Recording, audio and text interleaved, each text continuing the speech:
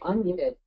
Yeah, apologies for the technical difficulties. I was happily clicking away, not realizing that you all weren't seeing my slides. So I was saying that when in the research for the missing class book, uh, that I got to hear activists of all classes raising their concerns, their complaints about their activist groups, and I found that their solutions varied a lot by class. So I'm going to give a brief overview of the research that went into this book before I tell you some of what I found about the activist class culture differences. So I studied 25 really varied progressive social movement organizations in 5 states. They varied by the issue and how long-standing a group they were. And what we did was observe meetings that they were having anyway, and then gave out surveys, asked people a lot of questions about themselves at the meetings, and asked if people wanted to be interviewed, and did 61 interviews. So the 362 meeting participants who answered the survey were diverse by race and national origin and gender. And of course, the tricky thing, since I wanted to do cross-class comparisons, was that they needed to be very carefully categorized by class. So from their surveys, I knew their parents' education and occupation or other income source, and I could figure out their class background from that and other questions. And then I knew their occupation and education level, so I could define their current class. And most of them fell clearly into one of these 4 class trajectory categories. Lifelong in the working class range, from poor to lower middle class, and then lifelong in the professional middle class, second generation college educated people, then the upwardly mobile straddlers, first generation to go to college and get into professional managerial careers, and voluntarily downwardly mobile, and children of college graduate professionals who went to college and then have made choices to, in most cases, be activists instead of pursuing income and professional careers. So those last 3 trajectories in this presentation I'm going to shorthand as the 3 college-educated trajectories. So they're college grads of varied class backgrounds and very current class. So when I had these categories, I could correlate class with any number of things. I tried out hundreds of possible correlations, and it was amazing how many things correlated with class.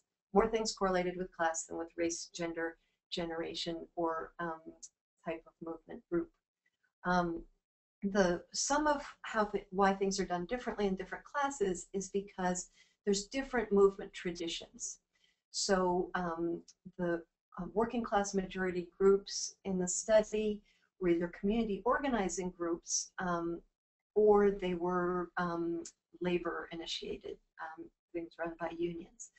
And the college educated majority groups were either nonprofits that were doing staff, mostly anti-poverty advocacy, or what's sometimes called new social movement groups, but what the groups called themselves was progressive or anti-imperialist. And then the majority voluntarily downwardly mobile groups were anarchist groups. So some of why things were done differently and there were different approaches to problems was different traditions in these different movement, these different movement roots, movement traditions that come from different parts of history. So the first thing about activists of different classes is, how do people become activists? And there's 2 really distinct paths. And all my generalizations, of course, are going to be overgeneralizations. I'm not talking about every single activist of each class, but by and large, most of the working class and poor activists in the study already shared a context before becoming active, because the workplace was the site of the organizing, or the neighborhood, or just being affected by a particular issue, like an environmental justice group, everybody being poisoned by the same toxins. And both when that was true of sharing a context or when it wasn't, when somebody just joined because of a cause, working class and poor people tended to join groups as a cluster with family members, grown children, siblings, spouses, extended family, or friends. And a number joined through a relationship with a professional. So their community college. There's no volume? I see myself there. You sound great. I'm hearing that not everyone's hearing me. No, we hear Boy, you fine. technology. Betsy, we hear you do fine. with it, and you can't do with it. We're good? Okay. No, we hear you fine. Betsy, we hear you fine. Okay, good. Sometimes people's community college teachers who are activists would invite people into working class people into a community group, or clergy, social workers. So the thing that all these working class paths to activism have in common is there's pre-existing relationships, and there's relationships that are primary or come first with people before the particular group or cause. Oops, I'm frozen again. Okay, well, I can keep talking, but you all can't see the. You want to go click on this? Oh. No, it's not. I'm not moving, Ian. It's not moving. Oh, okay, got it. Apologies for the technical troubles. I guess I'm an amateur webinar speaker. So by contrast, most college-educated activists made a commitment to an issue that they had learned about, or an ideology, an idea first, and then went seeking a group through which they could express their concern about that issue or ideology. And so the vast majority of college-educated activists had joined their groups as individuals, sometimes a little group of peer friends, almost never family members. So one of the common problems that activists of all classes raised was, where is everybody? Low turnout, people not coming back, not turning out for things. So recruitment, how do you recruit? And we asked that in the interview protocol. We had a question of, if more people were going to join this group, what would get them to join? And so it's almost universal wanting to recruit more people, but the ideas of what works to recruit varied sharply by class. So working class activists answered that question talking about what new recruits would get by joining. So selective incentives is a term for member-only benefits, but it can also mean things like food, having food at meetings, having entertainment at big events, having mutual aid and kinds of help that you only get if you're a member. And then another aspect of this is they thought that people would join if there was a realistic plan for short-term victories on some sub-issue that would actually improve the lives of the people being recruited. So giving people a realistic sense of hope. By contrast, the college-educated activists, when they answered that question about what would get more people to come, by talking about issues, what issue appeals to who, how to adjust the political ideas to recruit. And at the meetings, the majority college-educated meetings, there were more discussions of options of framing issues and choosing sub-issues.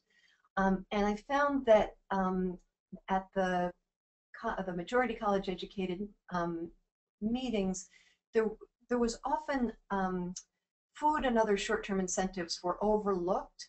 For example, I had several college-educated majority groups meeting at 6 o'clock at night with no food in the room, saying, how are we going to get more people to turn out? And I think that's a perfect example of, if they had had more exposure to working class majority groups that the idea of serving food might have occurred to them as something that might get people to come to the meetings. There was a particular difference with the voluntarily downwardly mobile anarchists of expecting the ideology to be what drew kindred spirits. And some of the people in that subculture actually opposed recruiting. So I have a quote here from a young white anarchist who said, we're not a recruiting organization. I want people to associate with us because they feel similar. We don't want to evangelize. So like all these other forces, religion, politics. That's why I said recruiting was almost universally a goal. There were some people who actually felt like it was a wrong thing to do. You should wait for people to affiliate with you. So one of the most obvious differences that I just leapt out at me when I listened to the audio of the interviews and the meetings was how differently activists of different classes talked. One thing is a humor difference, that the working class majority meetings had more teasing, more negative humor of all kinds, self-deprecating, teasing others, and wrote snafu there for pointing out ways that the situation was all messed up at the in the organization and laughing about that. And the other real obvious difference is that working class activists used more concrete, specific language like names, places, events, and that was not just a vocabulary difference, but actually a preference for styles of speech. In explaining complicated political ideas like their goal and their strategies, they're more likely to use storytelling and metaphors and analogies. What I mean by analogies is things like, say you and I were friends and we had a conflict, or say you were in the hospital. So make me an analogy to the political situation. And a lot of the metaphors were familiar or cliches, but here's an example of someone coining, I'm a pebble in their shoe. So very vivid kind of speech. The college-educated activists were different about humor. They did do some of that snafu and self-deprecating humor, but there seemed to be a teasing taboo among a subset of them, particularly white professional women who thought that negative humor directed at other people was like bullying or being mean. And so there was a lot less of that. And there was more wordplay, like laughing at puns and things like that. And then, not surprisingly for people who've gone to college, there were more abstract generalizations in their speech. So, for example, I did word counts of the kinds of words that people of each class, background, each trajectory used, how often per 10,000 words. And it's not that working class people didn't use these words ever, but they were used much more often by college-educated activists. So things like strategy, principle, connection, perspective, and then a lot of the ideological words, oppression and solidarity. Man, that one just like kind of broke my heart because that's like the rallying cry of the labor movement all over the world. 14 times as often it appears in the college-educated activist speech than among working class and poor interviewees. So two other word lists, words used more often by lifelong professional middle class activists than by working class activists, and then the voluntarily downwardly mobile having the lingo, that anarchist lingo like autonomous and hierarchy and consensus.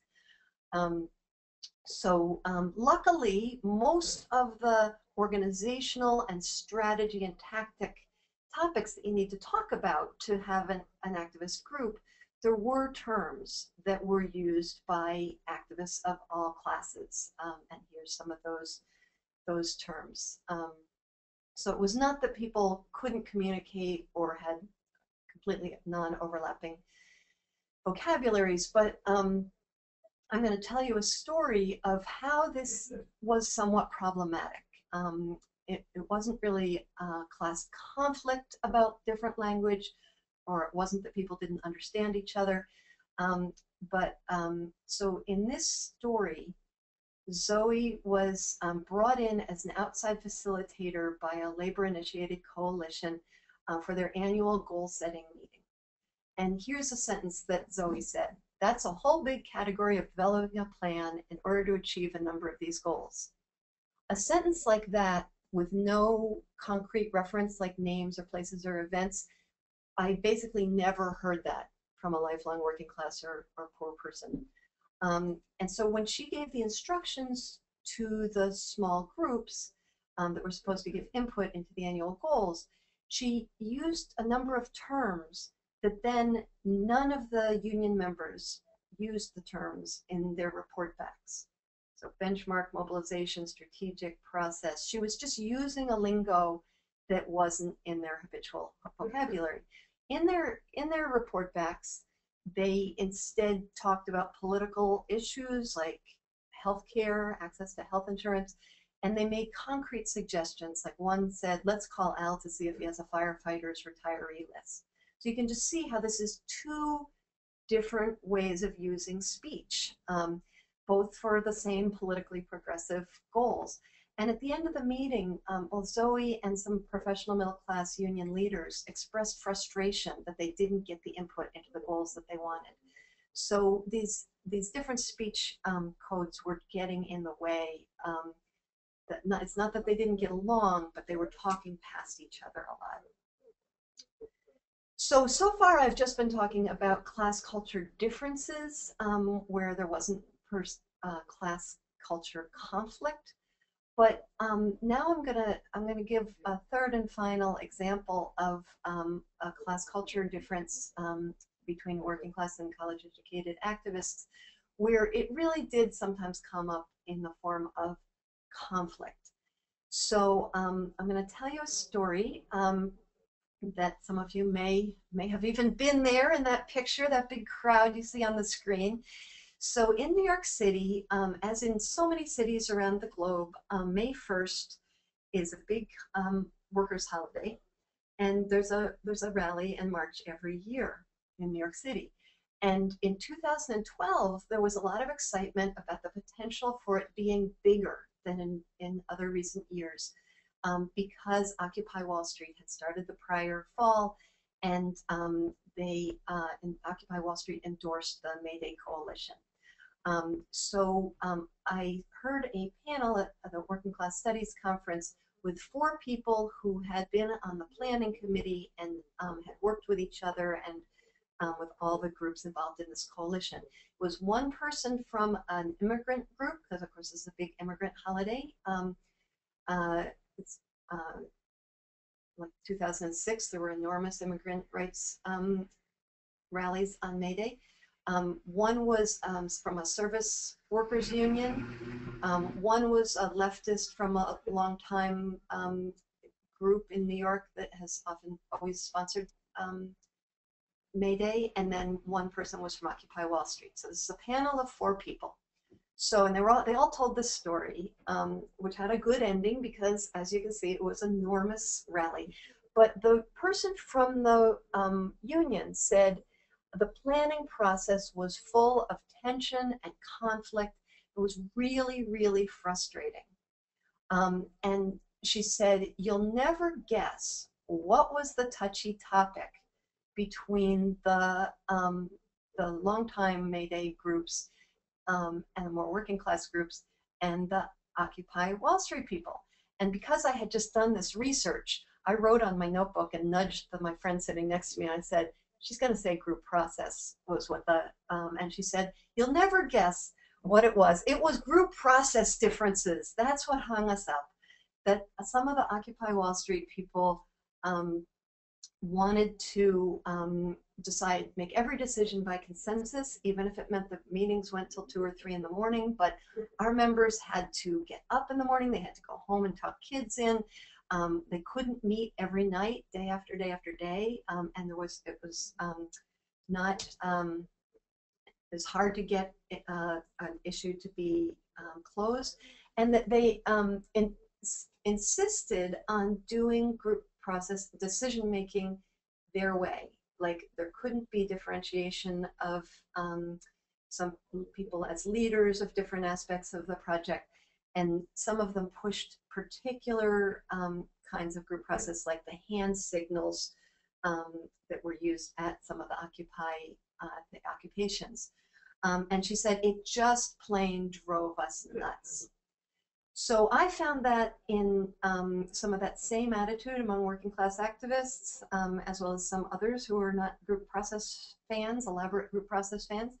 And I found that the class difference in group process opinions flows out of different concepts of leadership.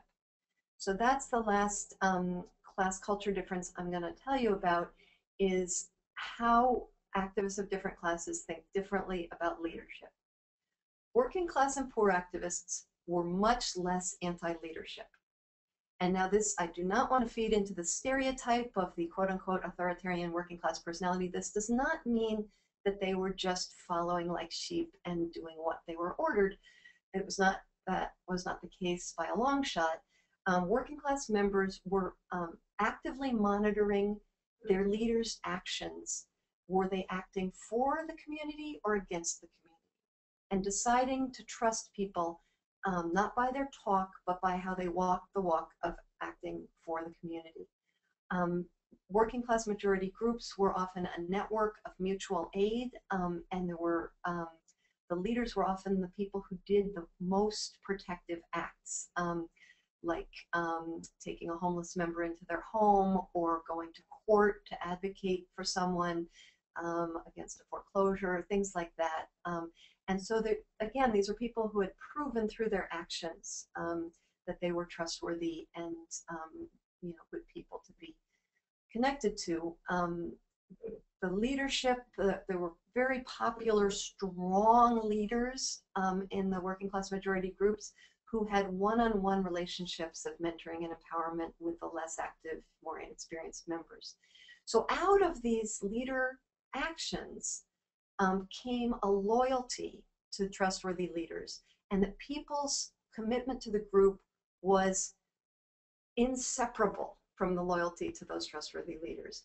And people voted with their feet. There was a lot more turnover of working class and poor activists, which was a problem.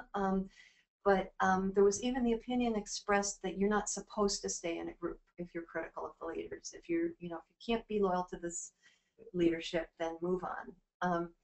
In terms of leader behavior, there was not an unequal airspace of who talked how much, was not raised as a big concern if there wasn't extreme over-talking. Everybody dislikes extreme over-talking, but equalizing airspace was not a big concern. So this is so different from the college-educated activists, no matter what movement tradition they're in, no matter which class trajectory they are. Leader is much more likely to have a negative connotation. And it's also much more common to stay in an activist group and criticize the leaders and criticize the group. And to some college-educated activists, not everybody, but to some, equalizing power within the group and sharing the airspace is equally as important as reaching the external social change goals. And so any amount of time spent on that can seem really worthwhile. And so how they went about that equalizing of airspace, equalizing of power, they had two strategies. One is to hold back from dominating people who were in dominant social identities, like white people, men, holding back from dominating. And this was especially true among the young, white, voluntarily downwardly mobile activists. The other strategy is seeing meeting facilitation as being the manager, promoting equal verbal participation. So setting up stylized group processes that require each person to participate equally. And so this is, you can just see how different that is from the working class approach to leadership. Just really different connotations about what makes good leadership. So all these class cultures have strengths and limitations. I see something really worthwhile, something to keep in each of them. But there are not that many class diverse groups, and they those that do don't necessarily draw on the strengths of all class cultures. So what would that look like if a group did? I'm showing a picture here from here in Boston. We have City Life, Vida Urbana, a very cross-class role model, I think.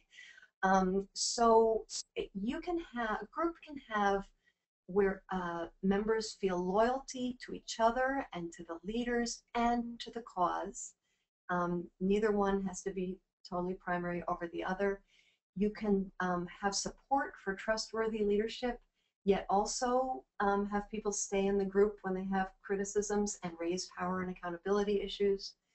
You can use vivid and accessible language and express ideas through storytelling. You don't have to fall into that thing they taught us all in college of flattening out our language. Those of us who went to those kind of colleges, they get you to talk more and more abstract. But you can introduce big ideas and big terms when they're useful for the social change goals. Every group can use the methods of drawn from working class culture of serving food, having mutual aid, making sure you have some tangible wins in your plan and other kinds of selective incentives.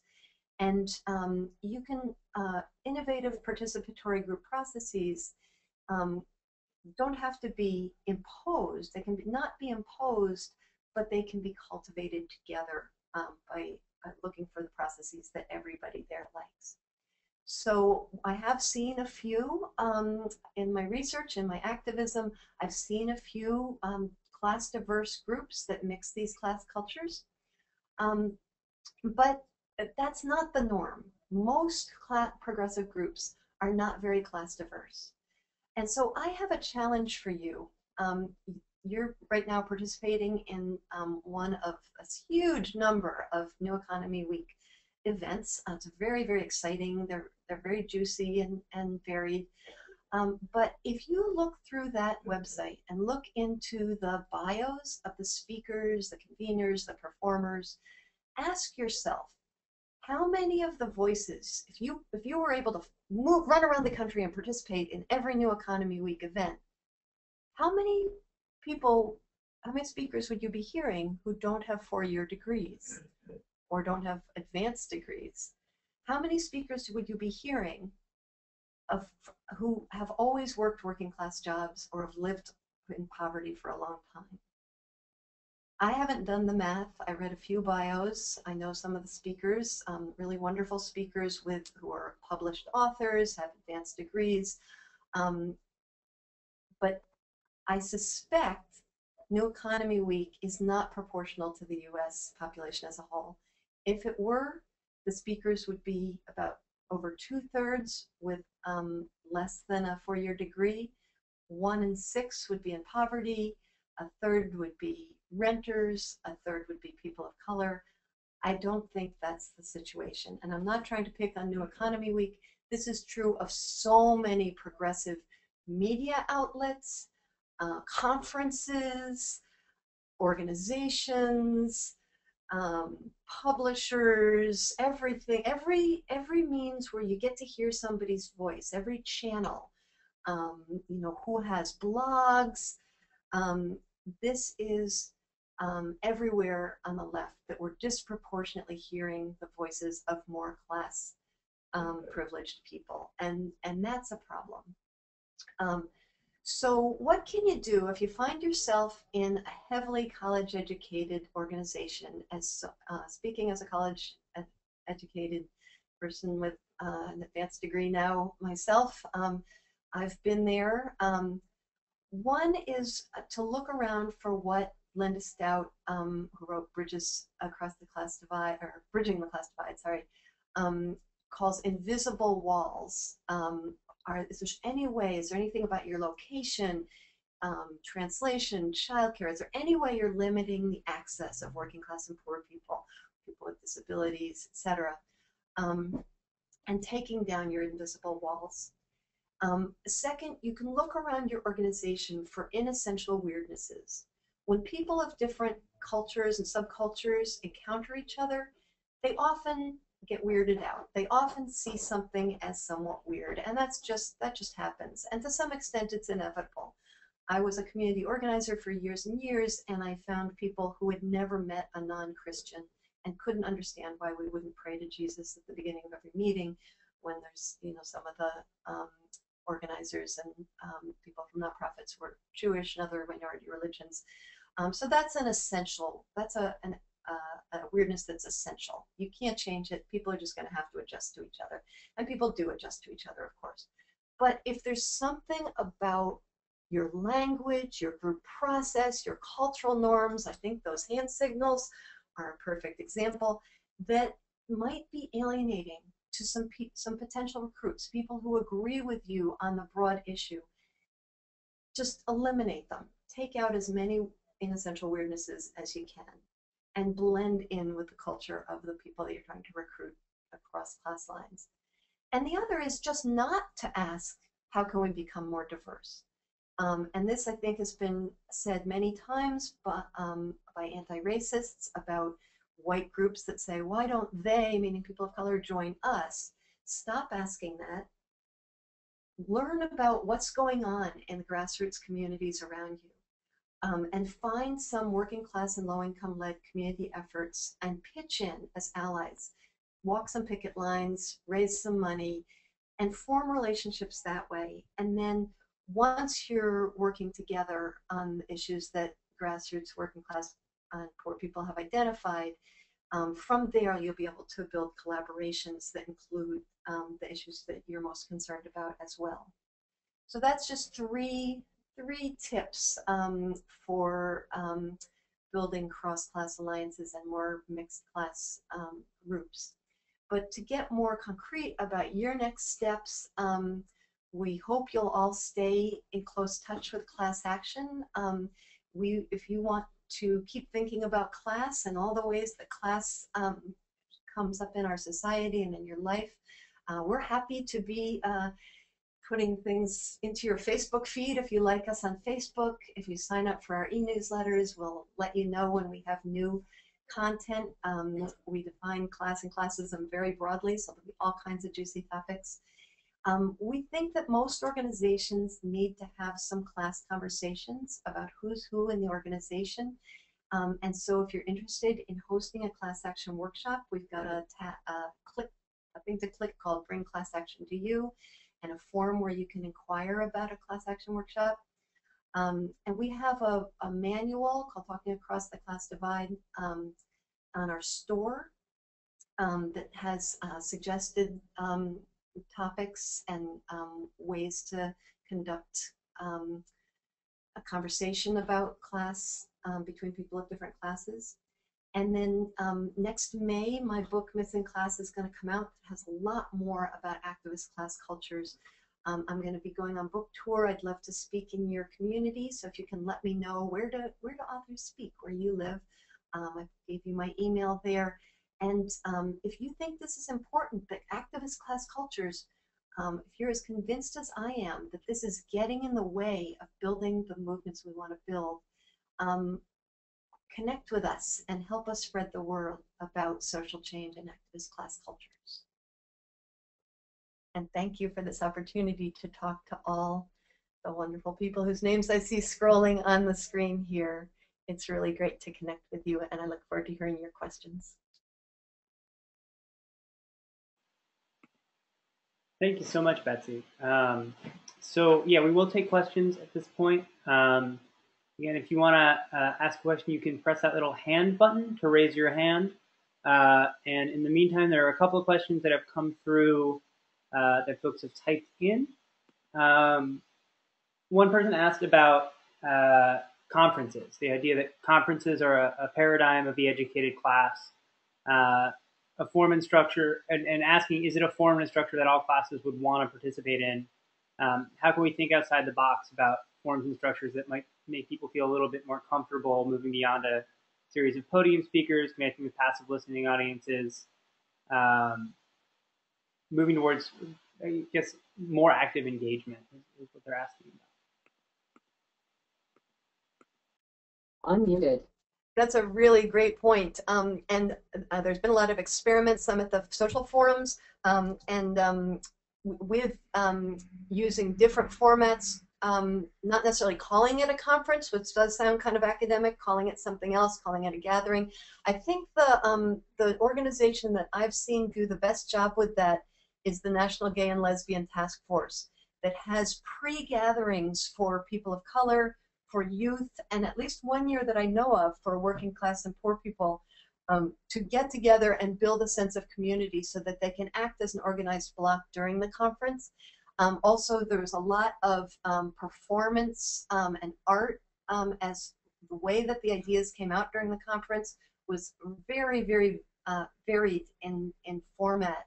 So yeah, I think call it something else and do it differently, and it'll vary by community. Working class cultures are really diverse, and so you know, if the local low-income people are Native American, then what's going to be the different way of doing a gathering is going to be really different than if you're in an urban setting, and it's maybe, you know, if the low-income people are white Catholics, it's going to be a different thing. Um, so it's ethnically specific, geographically specific, urban, rural specific. What's the cultural comfort zone for working class and poor activists? Thanks, Betsy. I'm going to go to a question from Cheryl Distazo, I believe is your last name. Cheryl, are you there? I'm here. Great. Hi, Betsy. How are you? Can you hear me? Hi, Cheryl. Really nice to hear your voice. Thanks. So, you know that I'm doing my thesis research. You know that I'm doing my thesis research. I've got a weird echo going on. About the anti-poverty initiatives that utilize the culture of poverty paradigm by Ruby Payne and Oscar Lewis. And one of the things that I'm just barely starting to look at is it ever okay to refer to a class as a culture, and how that is problematic from an anthropological perspective, because I think one of the things that we're looking at now is that the term culture is used a lot more casually than it was intended to be used. And in fact, the early Oscar Lewis critiques bring that out. Ryan and Valentine bring that out. So I want to talk to you about this more in depth later when I have a better question articulated. But did you work out that whole, like, should I use culture and what's that going to do? And I mean, how did you come to the conclusion to actually use the term culture when you're looking at different classes?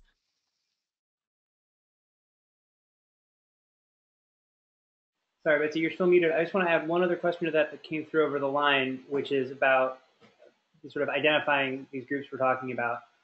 Someone asked who in the U.S. identifies as working class. Is that a useful self-identification? I think is the question there. So I think these two are related. Unmuted. Yeah, they really are. They really are related, because the Marxist term is we don't have any classes for themselves in this country, which by Marxist terms means we don't have any classes except for a ruling class, because to be a class, you have to be organized and have class consciousness and be able to act as a collective entity. And people, when asked by pollsters, do more often than people think say they choose working class off a list, but it's not much of a self-identity. The class identities are at a very, very low level, and so we have classes in themselves, but not for themselves. So I'm really excited about your research, Cheryl. I can't wait to read it. If anyone else on the webinar hasn't been following the really, really classist way of thinking about class culture differences that Ruby Payne is making millions of dollars promulgating to school systems all over the United States, the thing to Google to hear, or go to YouTube actually and see Paul Gorski, Gorski, do Paul Gorski, Ruby Payne, Payne. He wrote a wonderful article debunking this this very stereotyped definition of what are the cultural differences among classes. And the one way I would, make a very sharp distinction between my generalizations, and or maybe they are overgeneralizations, and Ruby Payne's, is the voices that are in her books and workbooks that are supposed to be, quote unquote, the poor culture. Those quotes were written by Ruby Payne, who's a middle-class white woman, and she does this fake black dialect that's just so offensive. So that I am accurately conveying voices of actual working class and poor activists, as well as activists of other classes. I'm quoting people. I'm saying I'm hearing people's own ideas, opinions, behaviors from actual conversations and observations. So that's one thing, but you're asking something more specific, which is why use this word culture. This is there's a wonderful network that I referred to, the Working Class Studies Network, that's had conferences for getting close to 20 years, I think, and there's going to be one in June in Long Island. And within working class studies, there's a lot of people who look at workplaces and look at the economy, of course, but the subset of working class studies that looks at things like speech codes and things like different predispositions towards ways of problem solving, and differences in families and relationships and things in class and everyday life. The shorthand within working class studies is class cultures. So I know the word culture can mean so many things. I got kind of a crash course in the last few years on cultural sociology, which is a really, it's a wonderful field for giving you ways to approach any social group. And so I'm thinking of the word culture in that very, very broad sense. But I agree with you that there definitely are problematic things about saying there are class cultures in the U.S. All parts of that need to be unpacked, and there probably are people who would disagree with using that class cultures phrase, who I would see the sense in their disagreement, perhaps even with you, Cheryl. So.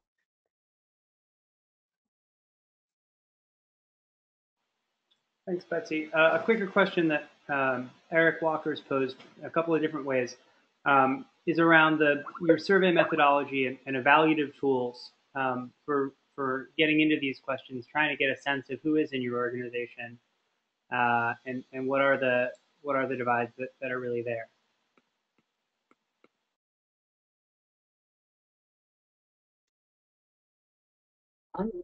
So you're saying say you're a member of an organization and you want to find out what are the class backgrounds. I wouldn't recommend self-surveying. Most people either don't have a self-identity by class at all, or we use vocabulary really differently. Like people use the term middle class to mean at least a dozen different things. So, and also it can be a really touchy topic that can raise a lot of emotions. One thing I've learned through doing all these class action workshops with so many organizations and groups is that in any given gathering of people, there are class secrets in the room. And there are people who have not revealed to others some hardships that they or their family have lived through, or some privileges and inheritance, or something on the high class privileged end of things. And it's going to be emotional bring those secrets forward. So class action has developed a number of things in the popular education tradition where you do participatory workshops, you take some time, you have an experience together, or you share your life experience, and you have space to debrief, and you ideally an outside facilitator who's who can help with the debrief. That it can be kind of fraught to bring the realities. I found that most people guessed wrong about who's who in activist groups, and in particular the part of poor people is being played by people of every class. There's a lot of shame on the left in admitting to privilege. Sometimes it's a embarrassing thing to admit, and there's a lot of posing. Anyway, so often you're unpacking layers of difficult things, and it's a process. Give it time. If your organization has done some diversity work, for example, if you've had anti-racist workshops or outside facilitators to deal with race dynamics and how your organization can be anti-racist, you probably moved farther faster with that, because at the beginning of the process, probably most people were in rough agreement about who was who by race. There might be some misunderstandings, but and that race, you know, there's some common vocabulary for ethnic groups. With class, you're starting at a more basic level. Not always. I've ran into a few people who are taught class all the time, but often you need to start at that level of, well, what is class? What is classism?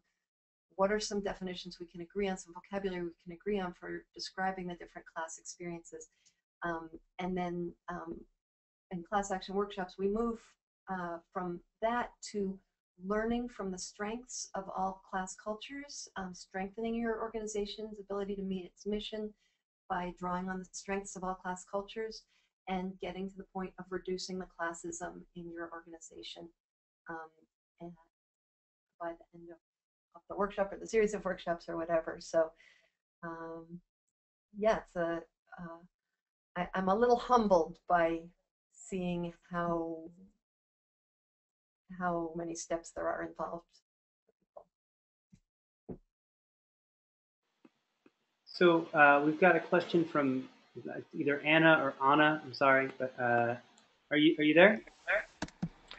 Yeah, I'm here. Can you hear me? Yep. I had a question, something that I'm struggling with. You know, I definitely understood, sort of empathized. You're describing the groups. I come from an educated background, and that trained instinct of holding back and, you know, trying to create voice for everyone, and that balance I really can relate to. And I also, working in my community, I understand the value of leadership, and a place where I struggle is, you know, if I have an ability or an interest or desire to galvanize and bring groups together and create and offer my services as, you know, able to organize, but I also, you know, that struggle of leadership, you know, you talk about the working class being okay with people taking leadership, but then because of race differences, I might not be the right leader. I struggle. Do I step up in leadership, or do I support others in stepping up that are of, you know, of different races, and who is stepping up, and how do people feel about supporting, you know, a leader? So, you know, a Hispanic leader of a white working class group, a white leader in a black neighborhood, in a, you know, how have you seen that work out in supporting diversity or pushing diversity down and building divides? Is it possible, I guess, is that question. Great. Betsy, I'm going to turn it over to you. Just a time check. It is 3 right now. I mean, anybody can drop off the call except for you. So I'm wondering what your time constraints are. Yeah, I can go for a little longer, Mike, like another 10 minutes or something. So I can stay on. Sure, sounds good. I think that's a really great question. And I've been in that situation, and I know I would say that to your last question, is it possible? Yes, it is. That I think if your focus in taking leadership, whoever you are, but especially in those tricky situations where you're in a more privileged group, taking leadership with a constituency that's marginalized in some identity, just making sure that the focus of your leadership is empowering others and leadership development. And yes, it would be ideal if it was always someone from the community who was doing that. It's great. Often that is happening. But I saw very effective, you know, upper middle class, white, straight guys, middle aged, everything, you know, dominant on every identity, being these wildly popular leaders of grassroots majority working class groups, because everything they did was to get people to step up and get more involved, and to build skills and keep getting people into more roles so that they could become more of a leader. I ended up, you know, I've known the Midwest Academy methodology, you know, the book called The Bible of Community Organizing. It's called Organizing for Social Change, Kim Bovo and everyone.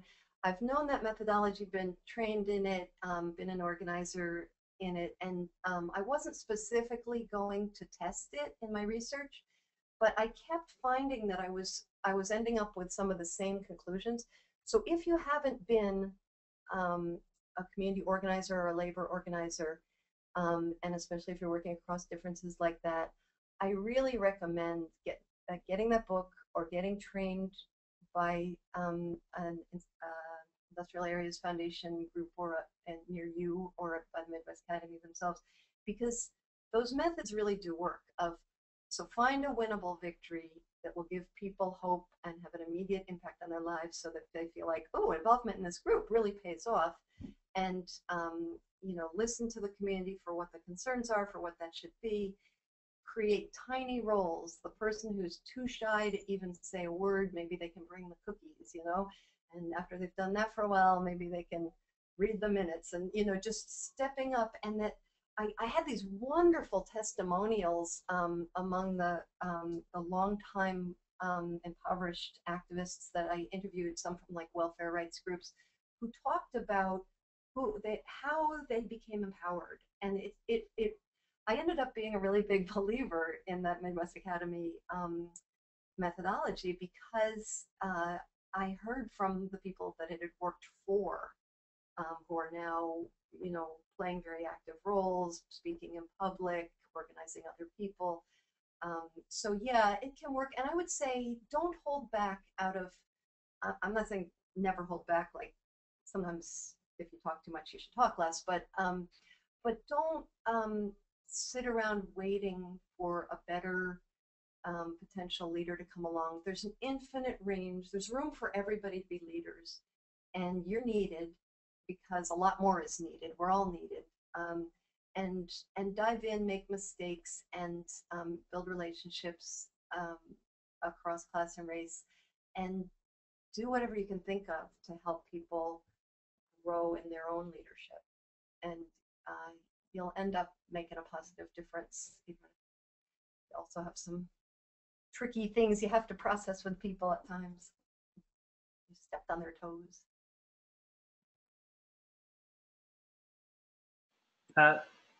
Betsy, I think that's a pretty good place to wrap up. We have one more question that came through that I want to make sure gets answered, and it's about faith communities and churches that have had successful programs, success at raising a dialogue around class.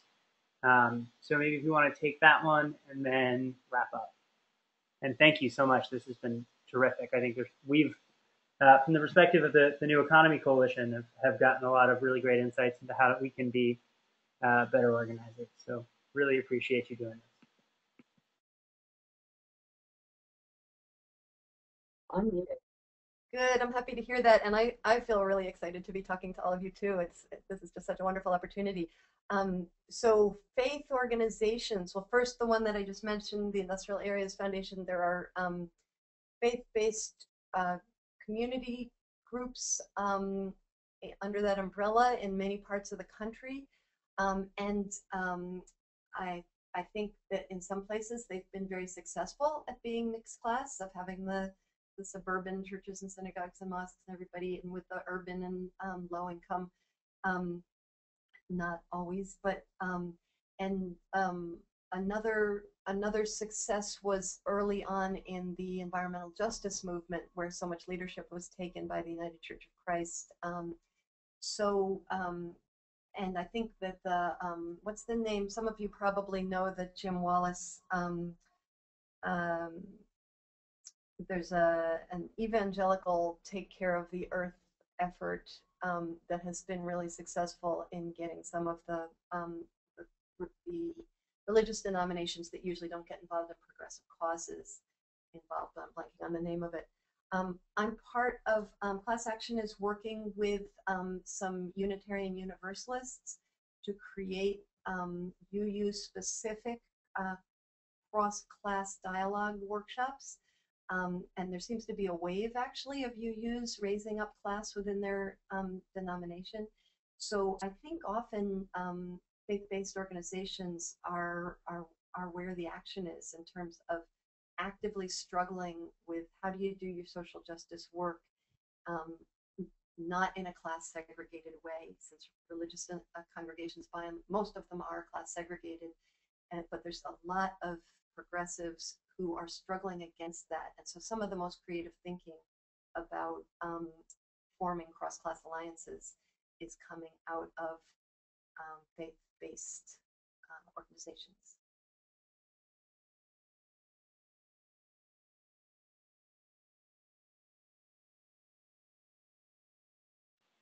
So that's about the time that we have. Betsy, do you have any final thoughts before we log off?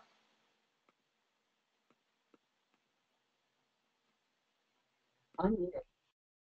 No, just that I hope this is the beginning of a conversation with some of you all, and that you asked really juicy questions that I'd be happy to keep talking about, and that I hope that we'll stay connected through some of those means that you see on my last slide. Please get in touch, and let's talk class. Let's talk crossing class, and let's let this be the beginning of a conversation. Amen. Thank you all so much. Happy New Economy Week. We're still going for a few more days. If you haven't checked it out, the map, neweconomyweek.org, there are all sorts of exciting events in your area. And who knows, maybe you can show up and shake things up and ask some important questions about classism. And thank you so much, Betsy. This has been really a treat. Thank you, everyone, for joining us.